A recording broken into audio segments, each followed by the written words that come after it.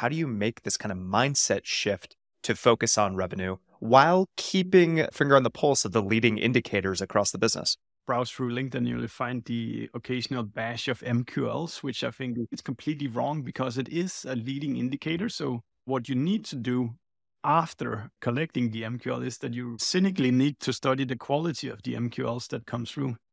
Do they look like people you normally sell to? Funny narrative you can use is just think about every single lead that comes through as a physical person that you have to walk into the sales room and present this person.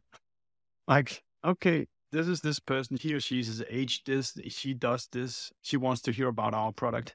Would you want to do that presentation in front of the sales team or not? You find yourself as the leader of your RevOps team, burdened by the lack of understanding of the customer journey and the inability to utilize data analysis effectively for marketing and sales decisions. It's like sailing without a map, making choices based on instinct rather than data-driven insights. You're aware that data analysis holds the key to unlocking the secrets of customer behavior, but you're drowning in an overwhelming sea of information. Every day, you witness missed opportunities and inefficiencies in your strategies, and it's painful to see valuable leads slipping away and resources going to waste. Nobody wants this. But what are the exact steps to counteract this lack of understanding? Steffen Hedebrandt shares it all with us in this episode of The Run Revenue Show.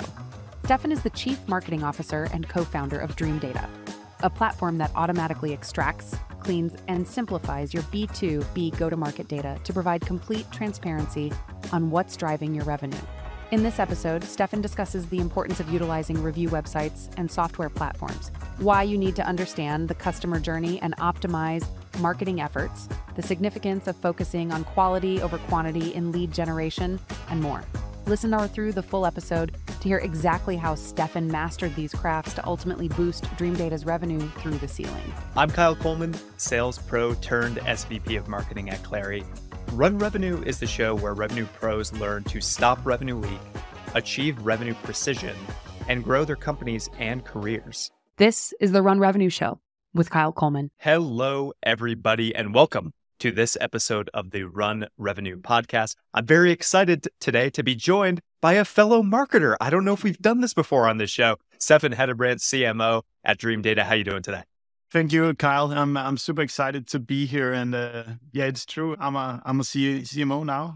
As you know, I tried the stint of CRO for a short while, but got a lot of respect for sales. But I learned also that it's a craft that is not my core interest. It's hard to get good enough at it for myself. So I typically stick within the marketing growth kind of hemisphere. Yeah, much respect to the sellers out there. They have the hardest job going right now. So we're going to get into your bio in a moment. I just want to frame up the episode for the listeners. We're going to be talking a lot about driving alignment between sales and marketing.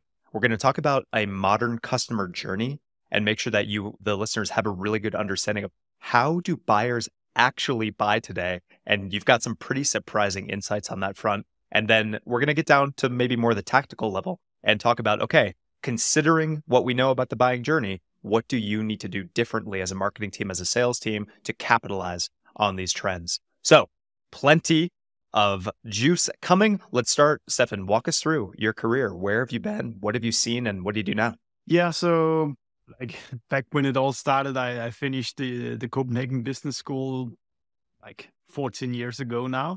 Ever since, I've been working in B2B companies, digital B2B companies, SaaS, B2B SaaS companies, all of them extremely digitally focused. So my view of the world is very much affected by this. It's also been rather like SMB size companies. So there might be some of the things that I say here that makes a lot of sense if you're an SMB, but if you're in an enterprise, it maybe not be as simple as it is in SMB. But so kind of, it's a very digital B2B background and a kind of SMB startup kind of background that I have. And then I've covered all sorts of marketing growth related roles in the past, 8 years or so. I've been a marketing leader. Beautiful. And we're going to talk about you making this move that I don't know if I've heard of anybody else making before, where you were the chief revenue officer at Dreamdata, and now you are the chief marketing Officer at Dreamdata. So let's segue into our first topic here. Talk to us about sales and marketing alignment. Like, give us the headline. How do you actually make this happen? I think one thing I'll maybe tee up and say that I've heard you talk about before, and certainly I've seen Dreamdata post a lot about, is you need to be marketing need to be measured on the North Star metric of the business, which is not leads created, not meetings set. It is revenue. Talk to us about that. Easier said than done. Yeah, absolutely. And I think that this is the fundamental thing we need to understand when we're doing B2B marketing. There's no other way than the scorecard being when the sales team sells something, then that's when you've done your job well. And that entails a lot of different things. It entails that you don't focus on kind of siloed metric about how many leads can we collect per month, but you should be more focused on, how many sales opportunities did you source for the business this month or this year, etc. So you shift your attention from like just hitting your own sub metrics to making sure you do everything you can for the business to hit its sales metrics. That's the easy pitch of it. The harder thing is how do you actually do this? I think there's some of the things that we do and we found that work quite well for us. The one thing is that the marketing team always has somebody present at the weekly pipeline meetings. And I think it's crucial that somebody from marketing sits in there and hear what is it that the sales team is facing out there on the battlefield every day. Who are we in competition with right now? What questions are they getting asked consistently? Where are the value propositions strong? Where is it weak? And so forth. And what marketers are really good at is doing the one-to-many exercise. So if they can kind of utilize the one-to-one information that the sales team picks up from prospects and then turn into really nice one-to-many answers through different sorts of content, that's where the marketing team can really, really assist the sales team. I love that concept, Steffen. I don't know if I've heard about somebody talking about it that crisply. So making sure that marketing people are embedded in internal sales calls and taking the one-to-one insight and turning it into a one-to-many campaign. I absolutely love that. On this point about aligning around revenue, you use this phrase that it's not about, quote, how many leads we can collect. I think that's a really interesting way of thinking about it because that's what a lot of marketing teams do. It's like a kid collecting baseball cards. It's not about how many cards you have in the portfolio. It's about, is there actually any value in these cards that we've collected? So easier said than done again, but talk us through like, how do you make this kind of mindset shift to focus on revenue while keeping, a finger on the pulse of the leading indicators across the business? That's very true as well, Carl. And I think there's also like browse through LinkedIn, you'll find the occasional bash of MQLs, which I think is completely wrong because it is a leading indicator. So the time between you doing something and that number going up or down is quite short. So you get a good feedback loop there. But what you need to do after collecting the MQL is that you cynically need to study the quality of the MQLs that come through. Do they look like people you normally sell to? Or is it like mom and pop shops coming through that it's never ever going to be something that who you're going to sell to? My journey with co-founding Dreamdata, I think I did the first 100 demo calls myself. You can find the worst language, but like, I don't want to sit in a 1 hour call because that person is never going to buy our product. Like that could be another trick, just making sure that the marketer does a demo call once a month or something like that. Because you get so much respect for not wasting salespeople's time if you've tried going through these horribly qualified demo calls. And I think that's where the MQL goes wrong. It is actually an acronym for marketing qualified leads. So don't ship anything over to the sales team that doesn't have a big Q in the qualified. So like, I think the funny narrative you can use is just think about every single lead that comes through as a physical person that you have to walk into the sales room and present this person. Like, okay, this is this person, he or she is age this, she does this, she wants to hear about our product. Would you want to do that presentation in front of the sales team or not? So I think there's many ways that you can get respect for sales, but like working next to them, trying to walk their shoes gives you a lot of respect for what you need to do as marketers. You don't need to just attract volume. You need to attract quality first. That is really well said. And I love that mental exercise of, would I be proud if I had to introduce in the real world this lead to this seller? And how many marketers can really look at themselves in the mirror and say, yes, I'm confident that our MQL and our lead scoring process is providing that kind of filtration system? Probably the minority of people can say with confidence that that's happening. A key part of this, Steffen, and something I know that you and Dreamdata take very seriously. And by the way, you and Dreamdata published a top 10 list of things you have to do to drive alignment between sales and marketing. Go check that out on dreamdata.io. One of the recommendations there is you have to have a really tight definition of the ideal customer profile. And that tracks to exactly what you just said. Are we actually creating leads that we can sell to? So talk to us about the ICP, the ideal customer profile, and the importance of defining that, co-defining that between sales and marketing. Yeah, I think that has really been an inflection point in the growth we've seen at Dreamdata when we finally got ourselves together and actually did this exercise, because it is rather painful that you decide, okay, there's actually people in this world that we will try not to sell this product to, even though they knock our door. There's always going to be practical periods where you need to hit a target, but overall, being really deliberate about who you sell to can really, really make a big difference across your whole company. At Dreamdata, we regard the ideal customer profile kind of as a North Star for all the teams, not just sales and marketing. So who are we building this product for? That entails kind of which integrations matter, which integrations doesn't, who should be the happy users, who should see us try to really please. And then, in marketing, who are we trying to attract? And which leads should actually then be assigned to salespeople for them to go chase it or not. And, it's quite simple at the end, kind of your company can only use its money once. And if you're not working kind of towards the same direction, then you're going to get ineffective growth. And I think my best advice here would be to start with the easier exercise of creating an antithesis of who are we selling to, because it can be very hard to kind of say it's exactly these people, but it's easier for you to say, okay, it's not these guys, it's not these guys, it's not these guys. And little by little, you train your team in spotting who's most likely to extract a lot of value out of our product and hence gonna sign a big contract, but also renew that contract once it's up. It's really well said. And I think the ICP has two different main levers that you need to pull. One is the firmographic understanding of the ideal customer profile. What industry are they in? What size are they? Are they venture backed or whatever it may be? The firmographic side of things you really can codify. The second side is the personas that you sell to. Within those accounts, who are the green, yellow, red persona profiles that we either should be targeting or we should be avoiding? Because not everybody is going to be the right fit. And if you don't do those two things in tandem, you're going to end up, I don't know if this is a phrase in Denmark, but you're going to end up with a lot of tire kickers, people that go to the car lot to buy a new car and they just want to look around, look at the features, kick the tires and move out. And that's what you'll get a lot of times. And we went through this exact exercise, Steffen, at Clary, where when I started 4.5 years ago, literally in my first month, I was like, we need to memorialize an ICP. We're all over the place. We've got sellers trying to sell to United Airlines, and we've got sellers trying to sell to SMB tech companies. Like, that is a huge gap for a small company.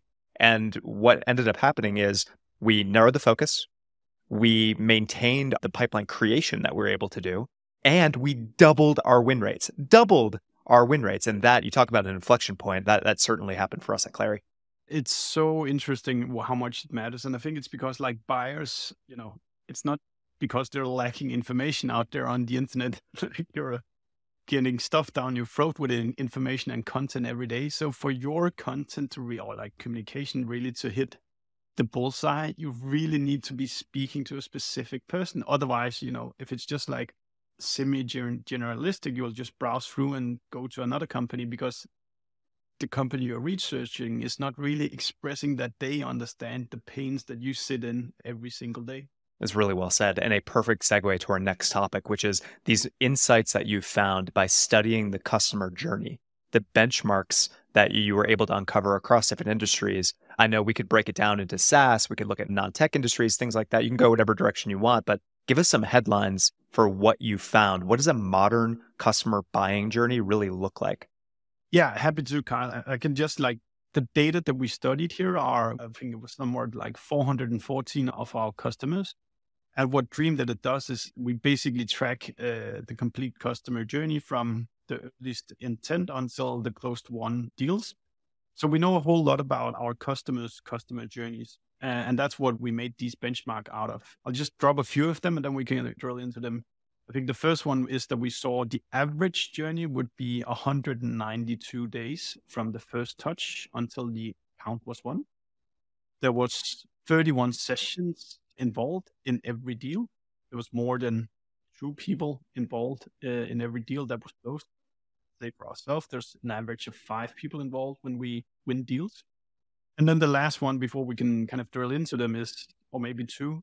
One thing is that we found out that the unidentified phase or the research phase tended to be 1 or 1.5 of the identified time.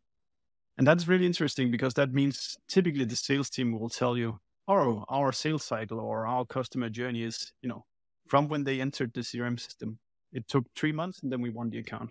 But what actually happened in most cases is that the account actually spent 3 months just lurking around your website, trying to qualify you against your competition, etc. So when you are trying to understand, does my experiments work in marketing?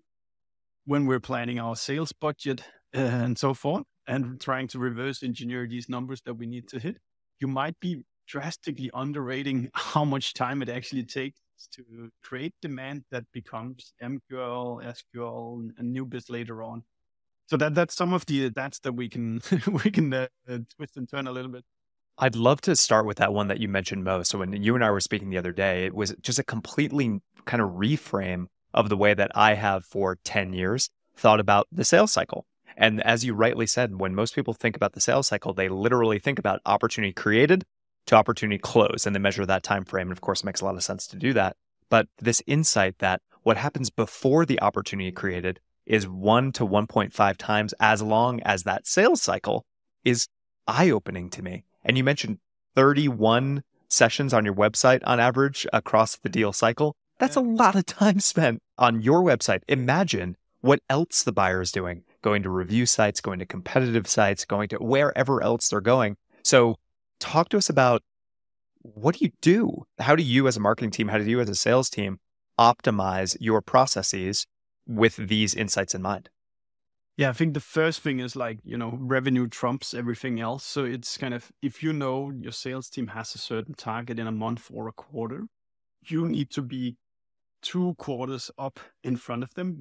If we go by the 192 days, which were the average, if you can't get more revenue in this year if that average is true. So it means you really need to pay attention to what is the revenue target and how long does it actually take. So you need to start your activities super early. The other thing is then that you also need to be constantly present on this journey then. So it's not enough that you pile them into the website once. You need to continuously attract them with, relevant communication. Like, welcome to our website. Okay, this is our product. Do you have a data protection officer that needs this piece of content? And so forth. So it's a very long journey and there's so many sessions and you need to have a high quality output of content to continuously help that process move forward. So I read a stat that jibes pretty nicely with what you're talking about here, Steffen, which is something like in a buying cycle, so once the opportunity is created, the buyer is only spending 11% of their time with the seller. The other 89% of their time is spent doing everything else, from building an internal use case, codifying the internal business case, doing the research on the review sites that we talked about, exploring competitors, doing reference calls, all those sorts of things. So you mentioned one example of, you need to serve up the right content that you think is aligned with the buyer journey so that they're getting what they need contextually when they need it. Anything else that marketing or sales teams can do to try and dissect that actual buying cycle and then meet prospects where they are and provide a valuable experience? Yeah, I think I'm a big proponent of review websites because I think in any rational sales process, at least, that you will go to the relevant review websites in your industry. So for both Clary and Dreamdata, that's the software review platforms like G2 and Capterra. And it's a way of, I don't know if you're familiar with the sport of curling, but they slide this stone across the ice. And if you make sure you've wiped the whole ice with brilliant reviews, then you can probably be pretty sure that the sales team is going to have a lot easier job because they can read through. I think Clary has plus 1,000 reviews on G2 now or something like that. Can I trust that the AE is going to speak the truth when he says it's a good product? Yeah, you probably can. in B2B, you need to think about that once you've convinced one person of your software, that person still needs to go back to a company. And if you're selling large business or enterprise, he maybe needs to go through 5 or 10 stakeholders that all needs to go give a thumbs up to this. So you need to think about, how do I enable that one champion to go back to all these other people and, do the fight and getting the thumbs up from them. And I think the easy way people can do this is to, at least if their CRM hygiene is somewhat okay, and then they can go look at all the one deals and see what are the contacts here, what are the titles that they have, how is our website actually covering all these questions that these people might be asking our champion. And we might not get that perfect customer journey where everybody goes and read everything, but we should at least not leave it up to chance that we've produced the quality content that answers the questions that they might have. I love that point, Steffen, because when a lot of, especially salespeople or sales leaders, when they hear the word attribution, they're like, that's just marketing teams trying to take credit for stuff. That's just marketing teams trying to justify their budget. But really, attribution is very different today than what it was even 2 years ago, certainly 5, 10 years ago, because there's so much more data at our disposal. And what a true attribution system can do is it can give you this high fidelity view into the actual deal path. Who are the buyers that were involved and at what stage were they involved? And then you as a marketing team, as a sales team, as a go-to-market combined team can go and architect the right journey, the right enablement, the right content so that you can run that playbook in a way that you know is going to hopefully mirror the success you've had in the past. So that's just my take. I'd love to hear yours on kind of what attribution is today and maybe how it's different from the past or what people may have preconceived notions about attribution. Yeah, and I think this is kind of one of my pets as well, so to say, but I think there's a lot of people who don't understand what technology can do for them today. Like 5 years ago, we didn't have customer data platforms. We didn't have Google Cloud and BigQuery that makes running data extremely cheap and all sorts of these things. I can say what we do today at Dreamdata, which is our approach to it, is that we take your organization, and then we take any data silo that touch or interacts with your customers in any way, and then we extract it out of all the silos that it lives within today. That's typically the CRM, it's your calling software, it's your outbound system, it's your CS software, it's your marketing automation, it's your website, it's the review platforms, ad platforms, etc. So we want to have everything into the picture. Then we want to model that into an account-based timeline. So we're not going to just stare blindly at a lead, because that lead might be of good quality or bad quality, but that lead's going to have 5 more colleagues that's going to be part of the buying committee. So we have to follow the development of the whole account and not just the one individual. Like in B2B, particularly for marketers, it's so easy to be regarded as a cost because the lead that we attract in marketing is 9 out of 10 times not the ones that are going to sign the contracts afterwards. So you create a cost center that creates a lot of leads, and it's completely detached from where the revenue comes in. But what you can do with a proper B2B attribution platform today is that you can take all these touches that takes place all over the place and get them into one kind of holistic view. And we actually think about it more as a B2B go-to-market data platform, where an attribution is a feature, but it's also a way for your salespeople to look at, hey, I'm heading into this demo call. I'm not going to fly blind today, so I can actually look at what content was consumed before they reached this phase, or how many people do we know at this account? Where's the account? What is it about? And so forth. So it's much more about aggregating all the data that you sit on. And then you can do analysis like attribution, but you can also look at a ton of other things that is relevant. I love that. And I couldn't possibly agree more. I think an interesting trend is a lot of attribution systems in the past, Steffen, were based on what is that one person doing? So we attracted this one person, they came to an event and yada, yada, yada. We continued nurturing and they did more things and then they turned into revenue and we were able to track that journey decently well. But as you mentioned, there are multiple people, 5, 10, 20 people sometimes involved in a buying decision. And so you mentioned this attribution mindset that's more about an account-based view of attribution. So talk us through the benefits of that and what you would recommend. Yeah, and I think we, instead of like attribution can be a somewhat an academic word sometimes. Why I really like the discipline is because, back in the day, I used to play computer games, and there sometimes be cheat codes for the game where you can level up and stuff like that. And to me, knowing how you won an account, that is those cheat codes. Like if you've won 100 accounts, is there 20 of them who came through from the exact same activity? If you can find those, you want to, double or triple or 10x that one activity that had that impact on your company. And on the flip side of that, you might also have had a bunch of big projects that yielded zero revenue. So for me, it's about, I want to understand this path that companies take when they become customers, or at least when they reach the sales pipeline. Then I want to go out and do more of these things. And that's why, particularly when we're in B2B companies, they need to think about, what works in an account-based frame. So we're not interested in understanding that one person came from one account, because there's going to be 5 people involved in this deal.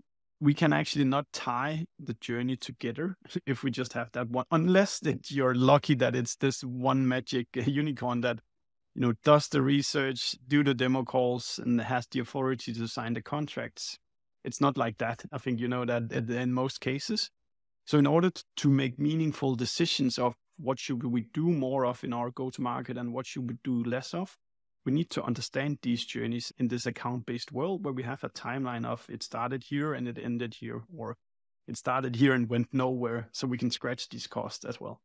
It's really well said. And part of doing this well is taking pressure off of the salesperson's shoulders. I think a lot of more traditional sales organizations will require a salesperson to be kind of the broker of information, the broker of knowledge. That is so fundamentally misaligned from everything that we are talking about today, fundamentally misaligned to the buyer journey. Buyers want to be able to do their own research. They want to be able to get their questions answered, and your website should play a major role in that. And yet, many companies basically gate valuable information behind a salesperson. They require a conversation in order to give relatively basic information about the solution. So talk to us about this and maybe some best practices for how to set up your website in conjunction or in parallel with today's buying, how companies buy.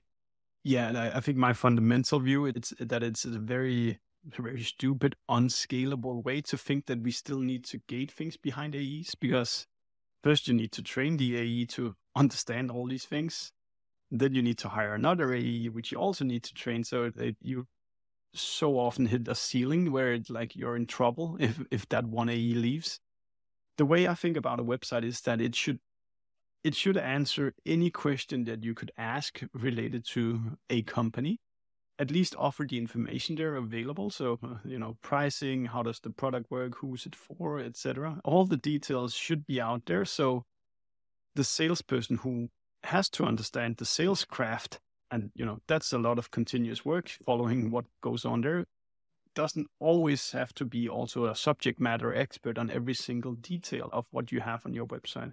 And then, as we touched upon a little bit before, Kyle, as well, there is this kind of review when you win deals, which personas are in there. Yes. And, is the CFO always part of it? Then you wouldn't be too far off expecting him to like, him or her to like a business case. Do you have a business case on your website? Do you deal with sensitive data as we do in Dreamdata? Do you have a SOC 2 certification, or do you have a security page, etc.? So you can do a quite rational exercise here of thinking through, how does the website look? Are we covering any questions that you could be asking? Because that's going to make it. We run a predominantly inbound model at Dreamdata. So our AEs, they know that this information is available on the website. And typically the calls that they take part of are quite qualified because they've come in and they've been able to consume this information before booking that demo call. So hopefully you'll see that if you do this in your business as well, is that the conversion rate should be higher on demo calls because all the information has already been available for the customer. And as you said, is it 11% these days that takes place outside of your entities? That's a lot. So you have to think about is that you need to be an enabler instead of being somebody who stops this. It's really well said. The website as an enabler for buyers is critical. And I love this kind of joining a couple different thoughts you've had today, Steffen. If your marketers are listening to sales calls, if your marketers are embedded in sales meetings, they're going to hear the questions that prospects or customers are asking about your product. And that should then basically allow you to do an audit gap of what do we have on our website and what don't we? What content should we create? How should we change the structural navigation of the website? Maybe it makes sense to have in the main navigation a drop down for personas, for all the key personas that are coming up in 80% of our deals. And here are the questions we need to answer for each of them. So you can go down, again, this very logical exercise that, yes, requires some elbow grease. It's going to require some work. It's going to take a little time. But the goal here is to grease the wheels for the sales team, to make life easier for sales. If you're not selling, you're not marketing. You're wasting money, basically. Yeah. So that's the mindset you have to have. Absolutely. Yeah. Couldn't agree more, Carl.